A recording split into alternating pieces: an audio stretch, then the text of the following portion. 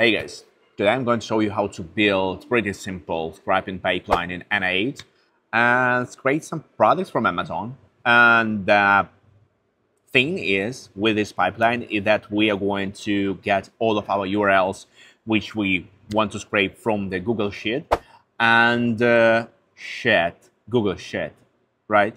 Okay, and then once we get our info, we will put the scraped values again in that Google Sheet. Okay, let's start with basic preparation. So we need to create a Google Sheet where we have separate columns for our URL that we are going to scrape and columns for the values we need to fill in this table. So in my case, I want to scrape names, I want to scrape prices, and for the product to scrape, I've chosen like different sunglasses from Amazon. So, and you can pick whatever you want. You can pick any other product in Amazon, or you can pick any other website. Okay, so we have table prepared, and the next step will be to make the n8n setup. So let's create our workflow. First of all, let's make this workflow triggered manually. Cool. Okay, as the next step, we need to make sure that we get URLs for scraping. So let's find Google Sheet node here, and we are interested in getting rows. I already integrated my account with n8n, so I gotta pick this sheet within document for resource. And then for operation, we choose get rows. Okay, now we need to specify the document, this one, sheet, this one, amazing. Once we specify document and sheet, we gotta set our filters. We need to set filters in order to make sure that our workflow will be supplied only with rows which values like name and prices are not filled yet. So that we need to filter by name and set value empty. Alright, and also we need price and make it empty as well. And the combined filters, we use n parameter because we're interested only in those rows where name and price are empty.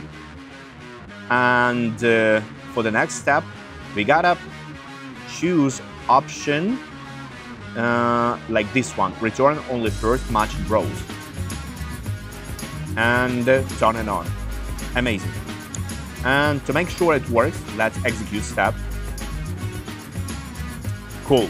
So as you can see, this Google Sheet node goes to our table and pick the first row where name and price are empty and return back to us.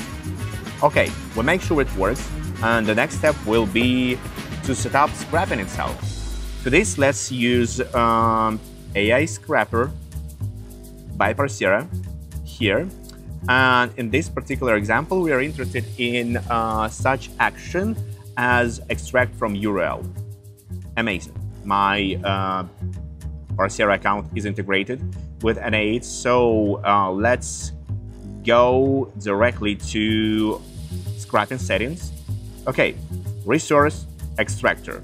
We need extractor here. In Parsera, extractor is a tool that helps you to scrape any data from any URL by using AI. I think that's it for now. All right, next step, we gotta make sure that we get our URL. For that, we will use the input from previous step. So we have URL here, so we just drag and drop in here. Amazing. Prompt.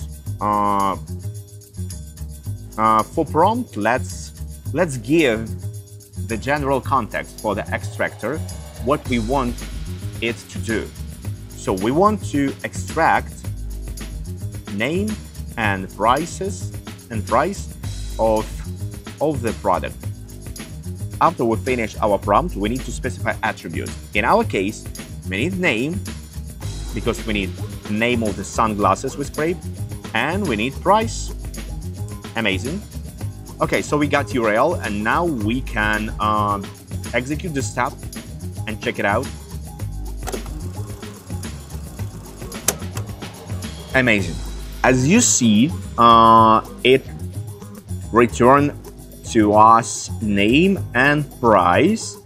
For example, let's play with price a little bit, because as you can see here, we have $sign before the price number.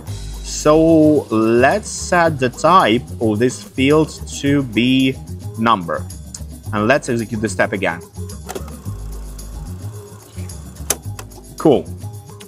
Now I'm totally satisfied with the result, and we can proceed to the last step, which is to put information we scraped into our table. We will need again Google Sheets note here, and for this particular action, let's choose update row and sheet. Amazing. Okay, so we gotta choose the operation, which is update row. Okay, let's choose document again, sheet again. Cool. Then we gotta choose the column to match on, and I will pick URL. Okay, after that we need to set values to update. So for name and price, we will drag and drop info from the extraction step, like price here, name here. Okay, and for URL and row number, let's put information from Google Sheets tab. I don't know why, but without this, it didn't work for me. So for me, it only works when I specify those values and drag and drop it here.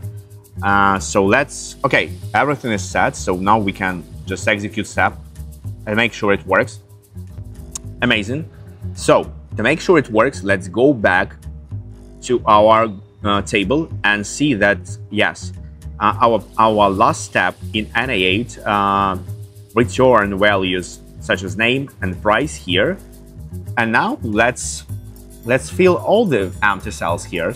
Okay, let's delete this one. Go back to our workflow. Let's make a cycle here.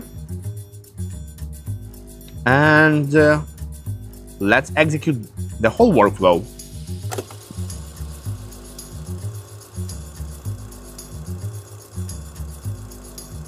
And done. Cool. Let's check the results. As you can see, everything is here.